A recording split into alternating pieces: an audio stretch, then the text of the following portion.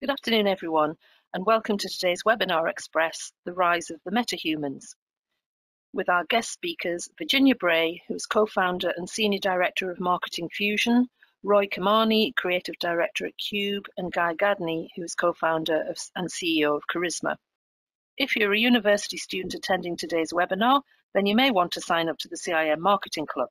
All you need to do is hover your camera over the QR code you can see on the screen, and that will take you through to the sign-up page. Marketing Club will keep you up to date with the latest trends, innovations and concepts in the marketing industry, so it really is worth taking a look. So I'd now like to introduce our first guest speaker, co-founder and Senior Director of Marketing Fusion, Virginia Bray. Over to you, Virginia. Thank you, Judith. Really very excited to be here and so thrilled that so many people have decided to join us today to learn about a topic that we see has got an enormous potential for us all as marketers. Firstly, just like to introduce my co-panellists. As Judith mentioned, Roy Kamani is Creative Director at Cube. They're a multi-award winning video, animation and photography agency and our long-standing partners. These guys are really at the forefront of the latest virtual production techniques and technologies, so it'd be really exciting to hear from Roy. And also Guy Gadney, who's got a long degree and pedigree in the entertainment sector and is running Charisma Entertainment, really exciting platform that's using machine learning to power virtual characters and interactive narrative experiences. So really looking forward to both of those sessions. And then just to briefly introduce myself, I'm Virginia Bray, co-founder of Marketing Fusion.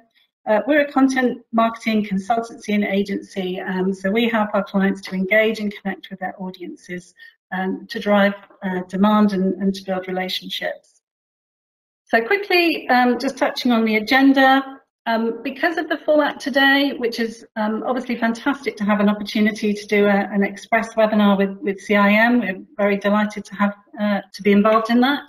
But we are going to have a fairly tight time frame. So what we're going to suggest is that obviously we'll cover as much as we can on the session today. But for those of you that do want to maybe learn a little bit more, maybe find out and take this to the next level, see some interactive demos, etc. There'll be a QR code on some of the slides, and at the end that will take you to a page where you can register for one of our interactive workshops, which will be limited places, but please do register if you're interested in joining one of those sessions. So briefly, as I said, my session today is all about what I see as the opportunity for marketers from this, these amazing new technologies. And one of the things to point out is that we are really at the start of this journey. So, with 3D virtual production, with digital humans, it's very much, we're at the early stages of those initiatives.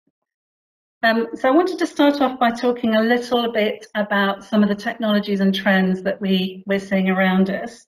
And then I can sort of touch on how that links in, I think, to some of the marketing opportunities that presents. So obviously, all around us, we're seeing a huge amount of advances in technology, in particular in the area of real-time 3D and virtual production. Things like Unreal Engine 5 from Epic Games and some of the other gaming platforms that we'll be touching on later are really sort of bringing together the virtual world and the real world. So I don't know if people have seen things like The Matrix Awakens, which is an Unreal Engine 5 experience. That kind of gives you a glimpse for how these, the potential that this capability, that these technologies give us to build these virtual worlds. Obviously for movie makers and gamers, fantastic. But for marketers, it's actually giving us the opportunity to create much more powerful stories, pretty much in any environment that we choose to create. And actually there's some, a whole bunch of tools that are being made available to us, some pre-scanned environments. So, we don't have to set our stories in the places that we're familiar with. They can be wherever we want them to be, and similarly with the characters. Another trend that we see is around virtual influencers. So some of these, people might think of influencers in terms of, the Kardashians or The Rock and people like that obviously have these vast social media followers. But take a look at some of the virtual influencers that are starting to gain real strong popularity in the marketplace. So this lady's someone called Lil Michaela. think she has something like 3 million followers on Instagram. Some of them are being created by brands themselves. So you'll see some of the examples of that in a few minutes. Others are being created by effectively creators with a specific audience that they're designed to appeal to.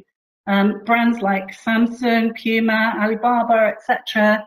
Lots of brands are actually engaging with these virtual influencers who in some cases have their own kind of PR agencies, and to a certain extent they are real people. And just to give you a bit of a flavour of the value, I think one of them's got there's a stable of virtual influencers that are sort of part of this group with Michaela, and they've got a market valuation of around $125 million.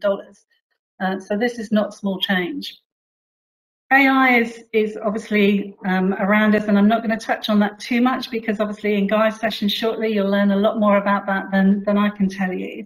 I suppose with AI, and it's been around for some time, having those conversations and computers being able to engage with this is been around for some while, but what's been missing perhaps is the human interaction element of it, and being able to put a human face on AI. So that's what I think is going to be important to see coming down track. And then finally, you'd have to have your head in the bucket if you didn't know about the metaverse. It's really here. I think lots of brands are starting to explore the potential, or are they already doing it? If you take the definition of the metaverse as being the internet in 3D, it does give us some of the sort of idea of the scale and scope of what it can do. And by 2030, it's going to be worth something like 13 trillion. So that's a huge potential that we need to sort of get our heads around. And just briefly, I also wanted to touch on some of the things that we're seeing from the marketing side of things. So as marketers, we're all under, there's an enormous opportunity, but there's also an enormous amount of pressure, I suppose, more than ever before, to deliver some of these really sort of personalized experiences, to create more visual engagement, to drive, for example, the opportunity for certainly sort of, decision makers that are coming through the ranks and coming up from sort of, to actually be able to drive their own experiences. So how can we enable those kind of things? How can we stay relevant? How can we create this differentiation and this cut through? It's a huge challenge, and it's one that we obviously are dealing with and working with our clients with on a daily basis. How can we create more one-to-one connections, capture attention, capture engagement? How can we tell stories and build these long-lasting relationships? It's creating a massive challenge, but it's, the other aspect of that is the fact that we need to be able to do this not only at scale, but we need to be able to do it in multiple languages and in multiple environments. So potentially creating a massive, huge need for content, but effectively it's also creating for us a perfect storm of opportunity. So metahumans powered by AI give us some opportunity to address some of those challenges. We can create and scale stories. We can do that in a highly efficient way, and you're just going to get a bit of a flavour of some of those things today. So we're starting to see digital humans being used in social media. You see the Prada example that I think Roy's going to touch on later, in live events where you have sort of live people interacting with digital characters in an event environment, and these interactive experiences, which I think are also going to be massive. Think about, this is a literal onboarding from Qatar Airways, but think about customer onboarding. How can you actually interact and create this engagement with your prospects and customers, guide them through your through your environment, through the things that you need them to learn, have interactions with them, give them control, enormous potential in a lot of different aspects, whether that be in campaigns, in account-based marketing, to create these personalized experiences, website concierge, etc. And I think the next session that I'm going to hand over now to Roy is to actually give you some more deeper insight into some of those elements. So, Roy, I think the controls with you now to move the slides on to your next slide.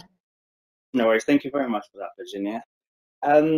So brief introduction about myself. I'm Roy Kimani. I'm one of the co-founders and creative directors here at Cube. And yeah, I'll be telling you a bit more about what metahumans are.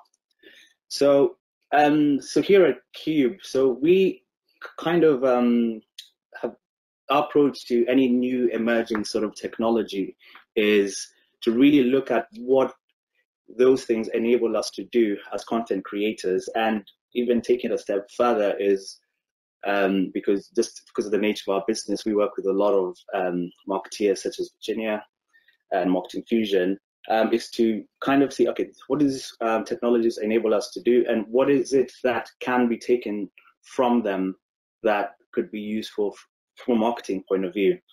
Now we know that the whole metaverse term is a bit of a buzzword now, but these metaverses, so to speak, have existed for a long time.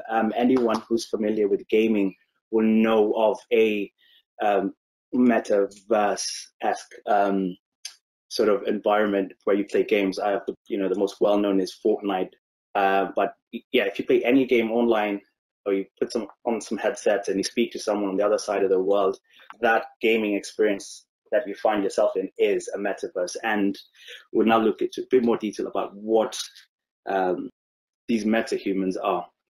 So yeah, in a nutshell, a metahuman is a photorealistic 3D human character.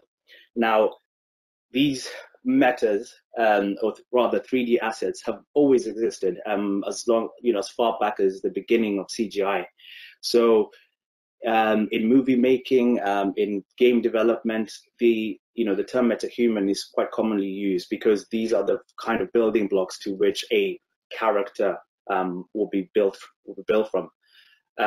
But what has happened is, again, which I'll touch on the next couple of slides, is there's been an advancement in a particular technology that has now kind of democratized a lot of these 3D assets, which basically means anyone can access them now. You don't have to be a game developer or work in film to be able to utilize these humans.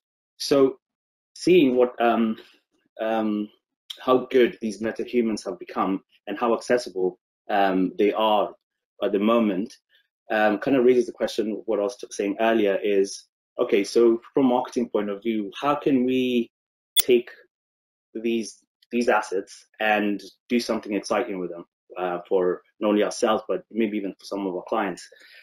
So we see this as a really unique opportunity. And essentially what has happened is these new technologies have democratized the sort of landscape of sort of 3D assets, kind of like what Instagram did to photography. When Instagram first came out, everyone assumed, that there'll be no place for a photographer. But all really did is pretty much, especially with the advancements of smartphones and cameras, it's basically anyone can be a photographer now, but, okay, not everyone has the art of photography within them.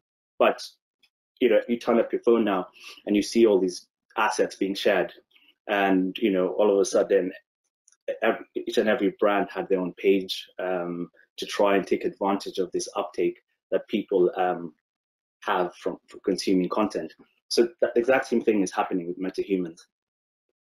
So this points that Virginia touched on earlier. How can we use these metahumans? So any sort of outlet, so whether it be social media or your company website, these are avenues from which you can utilize these assets just on the get-go. And the exciting thing about these metahumans, which I'll explore in a bit more detail, is the fact that you can now fully customize them and use them for whatever it is that you see fit. And then in addition to that, we've got to start thinking about okay, so if I'm to utilize these metahumans, what benefits are there actually to me? Some of these Virginia mentioned, but the ones I wanted to particularly touch on are the last two, which is localization and inclusivity. So localization in the sense that if you were to create these assets and, for example, make it speak, you could have it one use case that we're looking at is it could deliver, say, a company-wide message for a global brand with multiple geographical locations that they need to address. So you could do one in English, and Guy may even touch with this, but you can also make it speak another language through things like AI.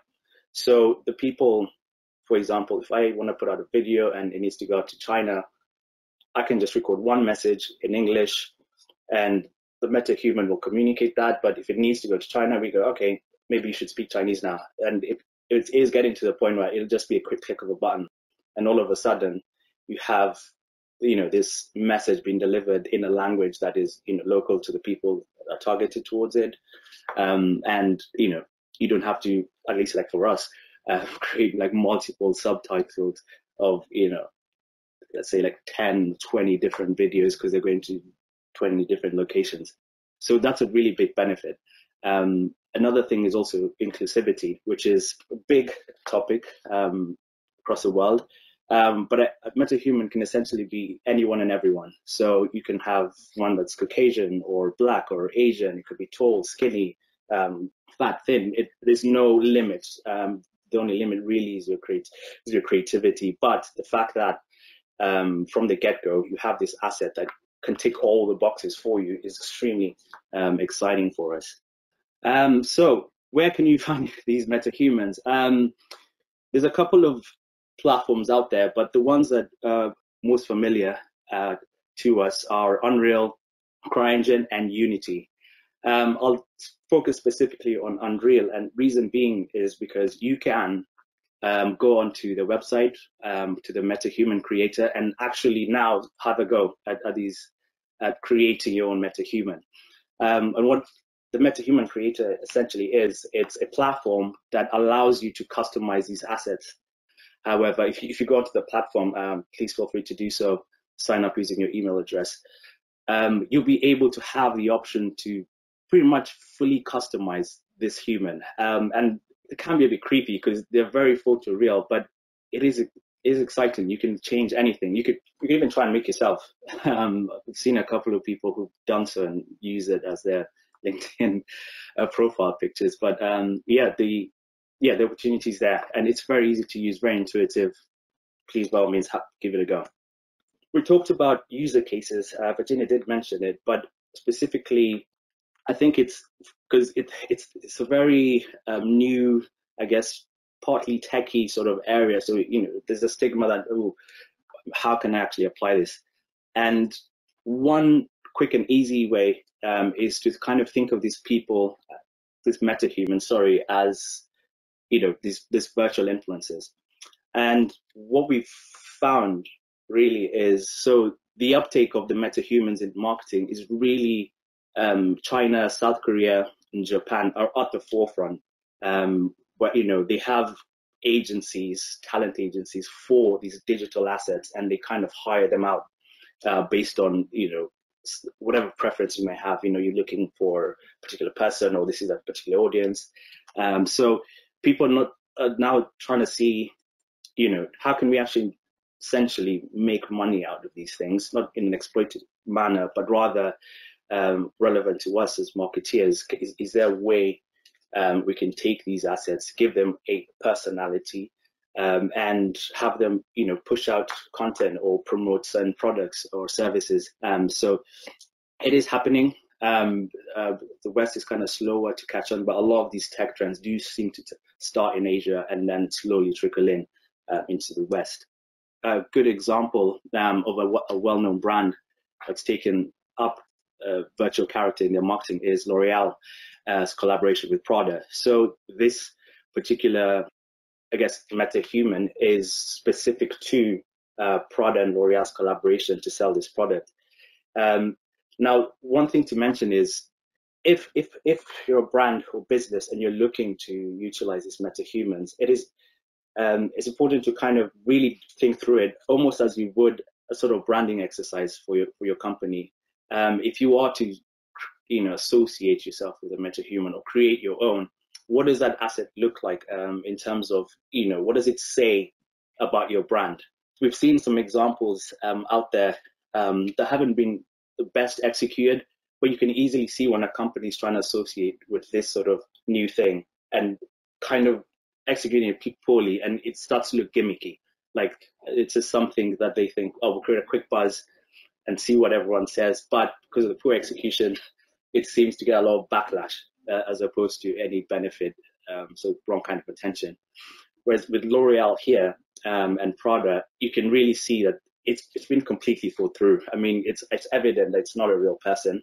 It's not looking to replace a real human model. But if anything, you know, you have the purple eyes, the pink lipstick, the color. It's a branded asset associated with this product. And this is just a summary of all the things we've been talking about. I won't run through everything, but some interesting stats are any sort of brand that's utilized metahumans have really seen, you know, a significant uptake in terms of just engagement. People wanting to know what's this thing that's associated with their product or service. It is a lot cheaper sometimes than perhaps maybe hiring a real influencer. You know, if you have these sort of assets, they can be superimposed into some of your event photography, such as this one here on your top right, or they could be product endorsers, like the bottom left, which is I think that's a campaign for Porsche, and they've employed this metahuman to be their sort of race car ambassador, which is kind of cool. But yeah, that's sort of the end of my presentation. I pass it on to Guy now.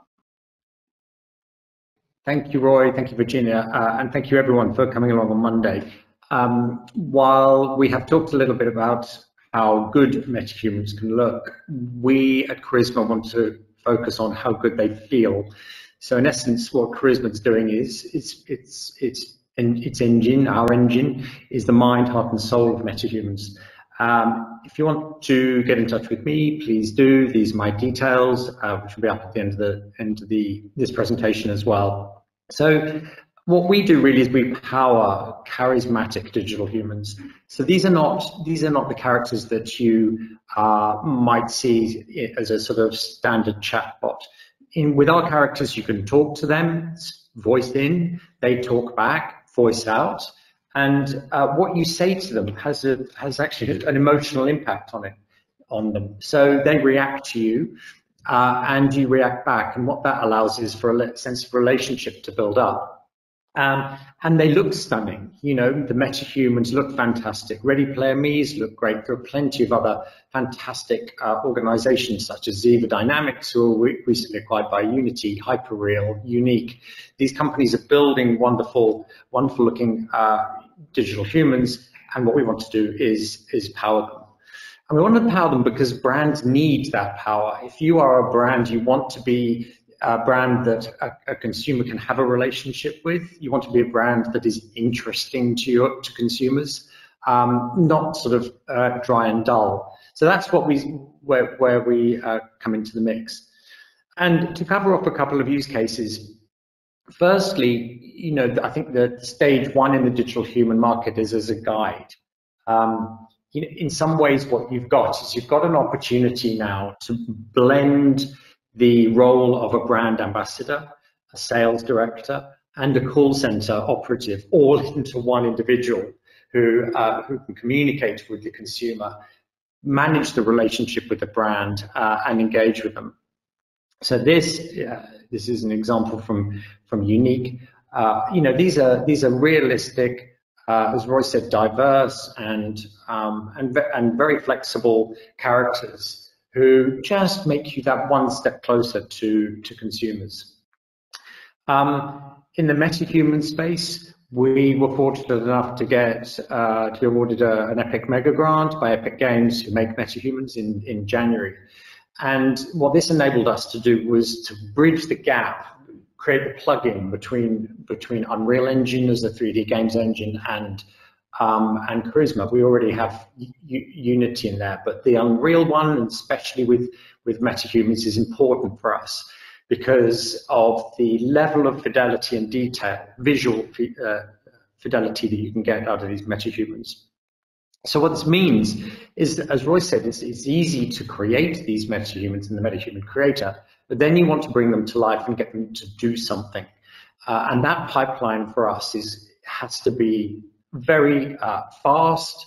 You want to be spinning these sorts of characters up in minutes rather than days, and they need to be customizable. So one of the first questions we get asked was, great, what do they speak? What voice do they speak? Well, out of the box, we have in the drop-down menu, I think over 500 voices from various different voice partners.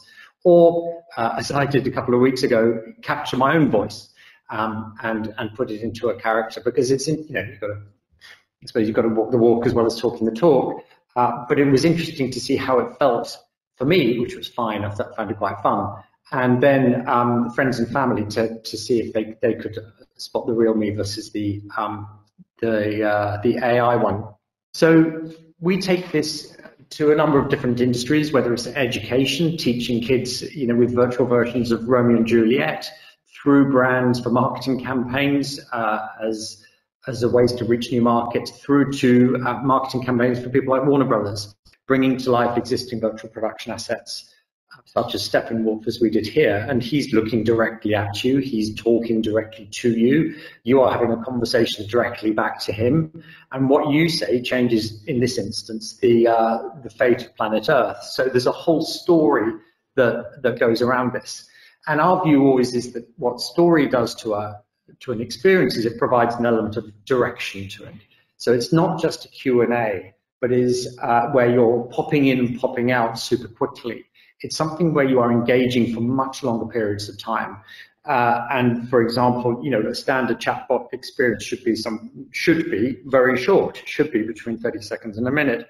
Whereas the sort of level of engagement we want from a brand, where you're properly engaging with that brand, should be, sort of 30 minutes, 40 minutes, an hour. They're proper entertainment experiences. And the way to do this, this is not easy. It's taken us a while to build Charisma into the way that we wanted to build it. And it needs certain types of bespoke machine learning, natural language processing to recognize what people are saying. And indeed, generative AI, new forms of AI such as GPT-3, which we are gently infusing into the process to make sure that, side questions which are brought up can be answered in real time and dynamically, as well as from a core script. And as we head into the metaverse world with places like Decentraland and indeed, as Roy said, Unreal Engine, which is certainly a metaverse platform, we want to be there, because the worst thing that could happen in a metaverse is for it to be empty. It's like walking into an empty party or an empty warehouse. The first thing you want to do is get the hell out as fast as you possibly can. So for those places to be automatically populated with AI humans 24/7 is actually a critical foundation. It's not a nice to have. So with us, we have, as I said, over 250. It's actually now over 500 over the weekend, which is nice because we added a new partner. You have unlimited characters. So what we're seeing as use cases at the moment tends to be one-to-one, where I'm talking to one other individual, but it's much more fun, much more engaging if there are two or more characters in the experience that you're talking to. We're looking at custom voice prints, as I said, with myself and others, as we've done for Sky TV with custom voices we built for them. And then Charisma, you want to be able to, you want to be interoperable. So wherever your customers are, you need to be there too, whether that's web, mobile, or 3D platforms, and across multiple languages. And that language, by the way, feeds into the central piece of automated workflow, because you don't want to have to write a script in English, let's say, and then have it manually translated into multiple languages. There is an automated workflow of that, which allows those writers to automatically create the new content into a graph form. So that's the key bit, is maintaining the format of the translation, and then allow the human to do the last mile just to make sure that it's okay. So all of these things, there's this balance between AI and human intervention that we're very keen to exploit. And then finally, really for us, the real showcase that we are about to announce properly this month in July, and hopefully will launch by Christmas, is a full-length full-length immersive experience based on all of this technology. And for this, we chose John Wyndham's title. He wrote Dare the Triffids, so we licensed his book, The Kraken Wakes, which is an epic sci-fi sort of environmental thriller. And we are adapting that into immersive form. As you can see, there are over 30 characters in that title, all of whom you can talk to, and all of whom, depending on what you say to who, the other ones may change their view of you as well.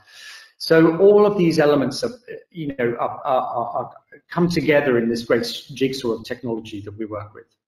So top 5 takeaways from me. Yes, there's there's sort of conversation design, but there's brand character design as well. If you're looking at this, think about who your character might be, what they look like, how they speak, as well as just what they say. For us, engagement is that holy grail. The Q&As are great, but really what you're doing is fending off complaints. Whereas if we can do something which makes people feel positive sentiment towards the brand, that's measured in engagement and is fantastic. And often overrated, or indeed, and simultaneously sort of under-recognized, is the power of proper good storytelling, because it's how we make sense of the world. It's how we start conversations, actually, whether it's just how are you, and the answer to that often is a story of what happened to them, that person. So stories are very important to us as humans. AI for me is the massive tsunami that is following on behind all of the other trends that are hitting tech at the moment, whether they're crypto or metaverses or NFTs. It is AI which is the cause, and automation which is the effect. And whether you're a table manufacturer, or a chef or a digital marketer, AI is going to be influencing your lives in the next year, if it has not already. And finally, the metaverse is a big deal. Games are interesting because they tend to start and finish. The metaverse is on 24/7. It is a persistent world, and we're very bullish on this particular piece. It's an evolution. It's not revolution. We did a lot of work in Second Life, so we saw how that's rising as a piece of technology and as a consumer proposition, as a brand proposition. We built all the worlds back in the day for Accenture worldwide, and did anything from parkour games through to Q&A and HR interviews. And the analytics we saw from that are that people enjoy being in these spaces. They learn a lot from it, and they enjoy having the alter egos and living a sort of playful version of themselves. So our view is, as technology and broadband and these technologies rise, then the metaverse is going to be, as Virginia alluded to, the internet in 3D, which is how we see it. So that's our view at the moment. Thank you very much for listening so far, and I will pass back to Virginia. Thank you, Guy. Yeah, bit of a mind blower, that one. So yeah, I guess the summary that we wanted to leave you with, appreciate the fact that you've given us half an hour of your good attention. Is really just to say that the world is now opening up to a whole range of creativity with tools and technologies that previously were not available to us as marketers, but we can now have full access to. We can create stories, and that's actually, we feel it's a real crux point for marketers to be able to tell those stories, to be able to create those personalized experiences in any language, in any environment, and to really unleash our imaginations as to how we do that. Today was really just a glimpse, but if you'd like to find out more, we've actually got a QR code for a landing page where you can basically sign up for our free interactive sessions, and those are really where we can give you a little bit more of an experience of how these technologies can work and show in real life. With that, I'm handing it back to Judith.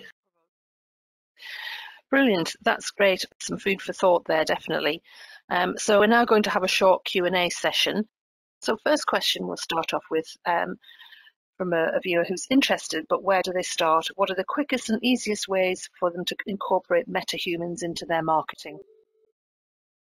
How do we get started? How do you get started? I guess the best place really is to just go out there and get as much information as you possibly can. There's a lot of info out on the internet about these metahumans. So before you really start playing around with them, it'd be good to inform yourself with all the relevant knowledge and kind of approach this as you would any sort of marketing exercise, really. Because, you know, like some of my co-pilots were saying, is these things are, yes, they are assets at the end of the day, and they need to be assets of which you can utilize, and how better to know how to utilize them than equip yourself with information. So that's my take on that. Okay. Anybody want to add anything to that? I was just going to say, I think, you know, for me, I'm not a creative in particular, but I've been able to download MetaHuman Creator and have a little play. I've had a play with Charisma on the app and so on. So just even trying it out for yourself, I think gives you some of that hands-on feel for what these things can do. And I think as soon as you start to get some of those experiences for yourself, and we've been fortunate to be able to go to things like the Unreal Engine, Epic Labs and so on, it just starts those ideas flowing. And I think the ideas is what makes this. It's really exciting to just be able to think about the potential for how it can be used. Okay. Next question. Can any of you give us some examples of some B2B campaigns and to see how they're being adopted by B2B organisations? Can you think of any at the minute? It's earlier stages, to be fair, in B2B, but it's starting to happen. So there are some, there have been certainly some interactions, for example, some events that have highlighted some of the use cases. I think brands like Samsung, like Alibaba, they're incorporating metahumans in some of their campaigns and technologies. So they've taken virtual influencers and created a brand image.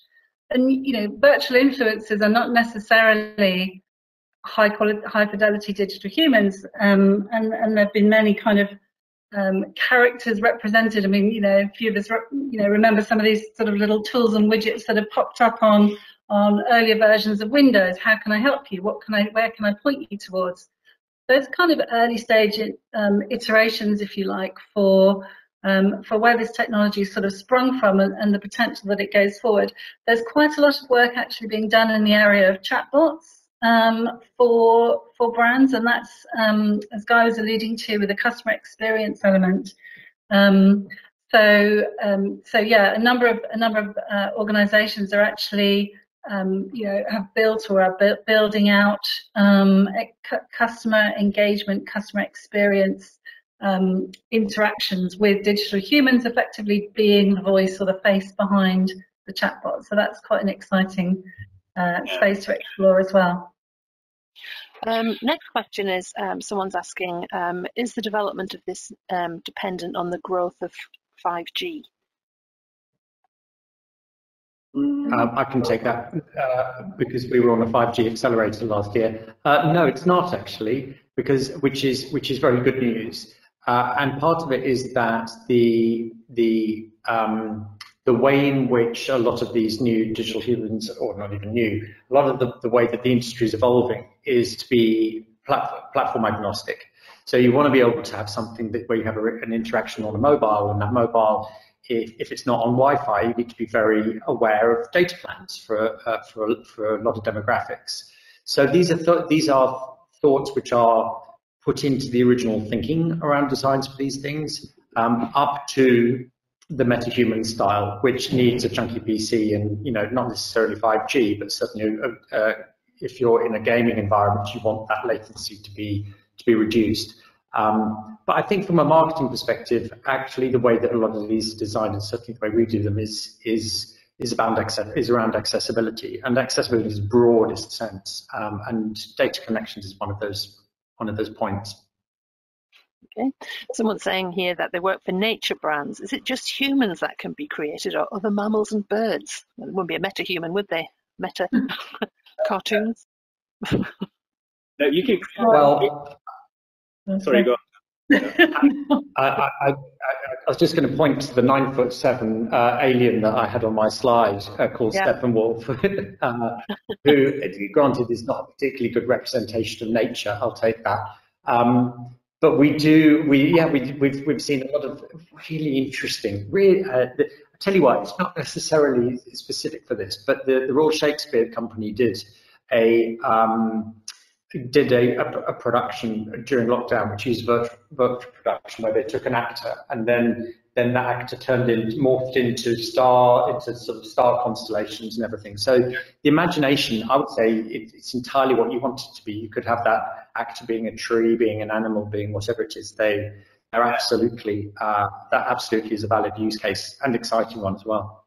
Yeah, I mean, yeah, they're everywhere. I think something that would be more familiar would be the meerkats. Compare the meerkat. Yeah. Yeah, those, I guess, are meta meerkats, aren't they? But essentially, they're 3D assets. Anything and everything can be made into a 3D asset these days.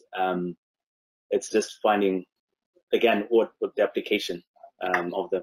For the meerkats, it's an annoying TV advert, but it stays in your head. You remember it every time you need insurance. For business. Actually, we mentioned B2B. I know Deloitte have revisited. They did a version of a virtual employee help desk metahuman, which wasn't the best. But I think they're looking at it again, and it's actually exciting because Deloitte's dead. It's a big beat. Next question, how do you determine metahuman personality for brands? Do you collaborate with brand managers or a psychologist? You want to do that one, Ryan? Personality. I can take that one. So for example, it's what I was saying before. You kind of have to approach this as a branding exercise, essentially. So for example, we're working on a cube metahuman. I think we're basing it off James, actually. He's my co-founder. But Cube as a brand has its own tone of voice. We have our values, and everyone who works within the company kind of is a reflection of those things. So a metahuman would be no different. It needs to sound like a key person, look like a key person, and communicate as a Cube brand, so to speak. So I would approach it as you would a branding exercise, and really give it the personality and values and the look that you need it to have. Okay, so you said during the presentation. Sorry, Guy.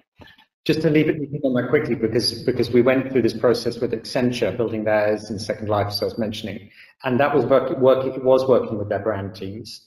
Their brand teams were very good at RGB values and what the logo should look like, this, that, and the other. When we said, are you wood, steel, or glass as a building, or what tone of voice are you? It got a little bit challenging.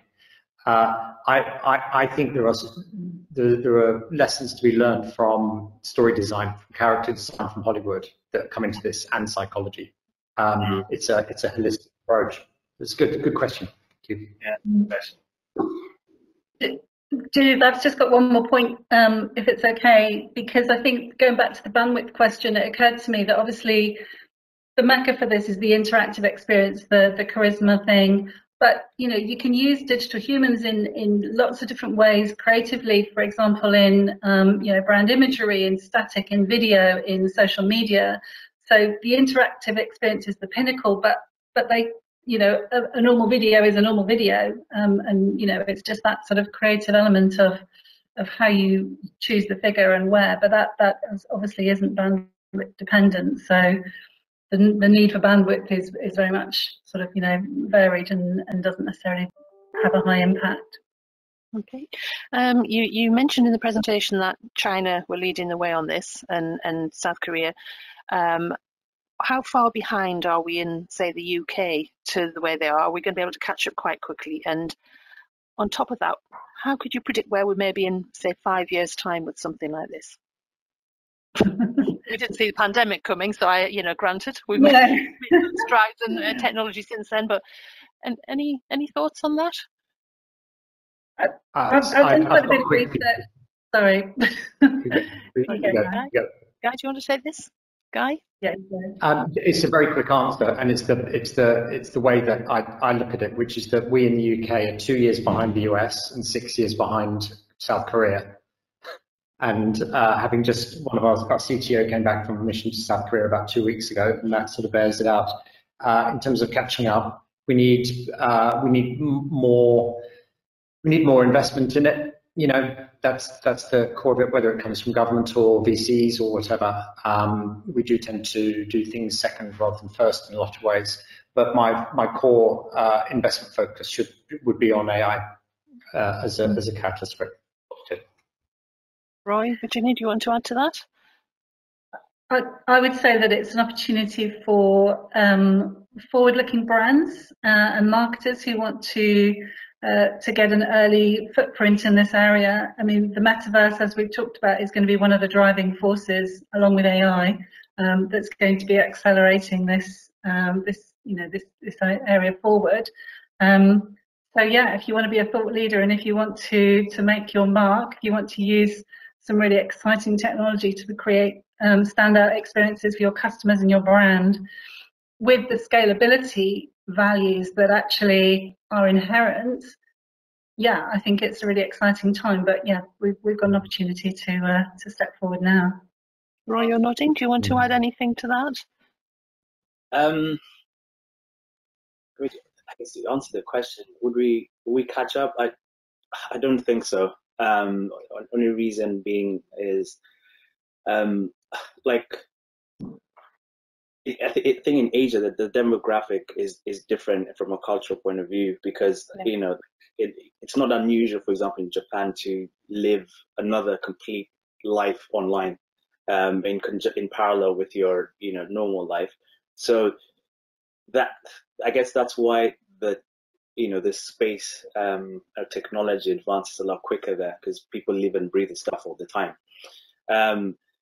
And maybe the question should be, we shouldn't really be looking to catch up, but really, okay, what does the metaverse, so to speak, mean or look like in the West, because there'll be unique factors that are not present in South Korea or China or Japan that are, for example, very normal in the UK. So those are the things I think we should be looking to own. And yeah, it's just, I guess, just use it as inspiration. And go, yeah, we could there be any downsides or dark sides that we could sort of spot them identifying and potentially avoid? Or is it all just positive? I mean, with any collection of people, that's what this is referring specifically to the metaverse. There's always room for trouble, but like these worlds have been, they exist in gaming, and the game industry has managed to regulate, and weed out a lot of the nastiness out of it. But I think for B2B point of view, I guess it would be the same risk as that you would have if you're engaging in any sort of online community, but probably not as bad as it would be with anything else. Yeah, it's a tricky question. I don't know if I've answered that. Anybody want to add to that? I was talking to someone at the weekend, actually. It was a great barbecue conversation just around whose job is in it's a niche area in certified identification of people online, so matching kids to passports or, whatever it may be. And he said that tends to remove 95% of the toxicity in online communities by removing anonymity. And, I just thought that was an interesting point, because there's a lot of toxicity out there. There is everywhere. But if we can find ways like that to remove it, then fantastic. I think also that a lot of brands will probably start by creating their own miniverse, if you like. So a bit like the Qverse or the Qatar Airways thing.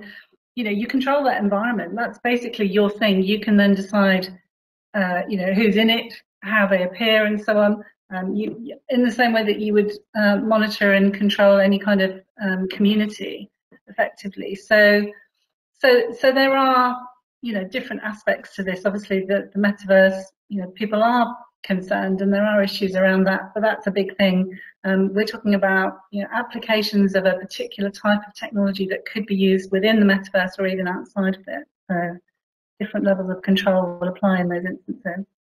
Okay. I think we've got time for one final question, because we've been fascinating. We could go on all day with the questions that are coming in. Final comments. How close are metahumans to the human mind, and will they be as close to, and will they become as close, and if so, when? And the follow on to that will computers make their own metahumans one day? Just to scare everybody. That might be a guy question. Where are you going? Anyone want to take that one as a final flourish? So there is look, it's wonderful bait, but that question. The clue to me is AGI, which is general intelligence of artificial intelligence, in terms of how close that gets to a thinking, autonomous AI system, whatever that system is. It's very debatable as to when that will occur, and some people debating whether it will occur. Estimates anywhere between about 4 and 20 years, if you agree that it does. And by that time, if it does, making metahumans won't be our concern. It'll be a lot bigger than that. I think that it would be very good, for example, at this early stage, to be training large AI models on real-world problems that could make this planet a better place, like environmental issues, traffic issues, rather than trying to teach it how to beat humans in games like chess, where beating human is a success criteria. Just a point. Anyone else got anything to add to that? No, I mean, to close. the bigger questions of life are always open to different opinions. But yeah, no, I think what Guy said is pretty straight up. Yeah. Right, well, we'll draw it to a close because we all want to go off now and try and create our new improved LinkedIn images. So, younger version for me. So I'd just like to say, sadly, that's all we have time for now for our webinar. I'd like to say thank you again to Virginia, Roy and Guy for their presentations, and to the CIM Southeast Group for organising the event. We'll be taking a bit of a break over the summer months with our Webinar Express series, but we'll be back again on the 6th of September when our East of England group will be hosting Successful and Fulfilling Marketing Leadership. So that just leaves me to say thank you to you for joining us today, and hope that you've enjoyed our webinar. Take care, everyone. Have a lovely summer, and we look forward to seeing you soon. Thank you.